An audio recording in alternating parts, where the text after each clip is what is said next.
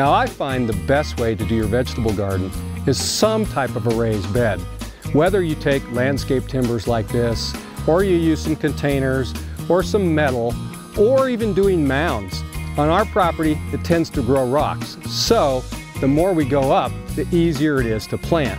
Now what we've done in these beds is we've filled them with that really rich compost that you just saw, and the plants really thrive in that environment. This is actually the last vestiges of our winter garden.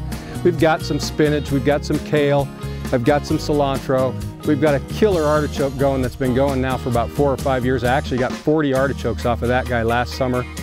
And we'll get ready now that the weather's finally changing to go ahead and put our seedlings in, which I've got in another area just starting to sprout, into this garden for all of our summer crop.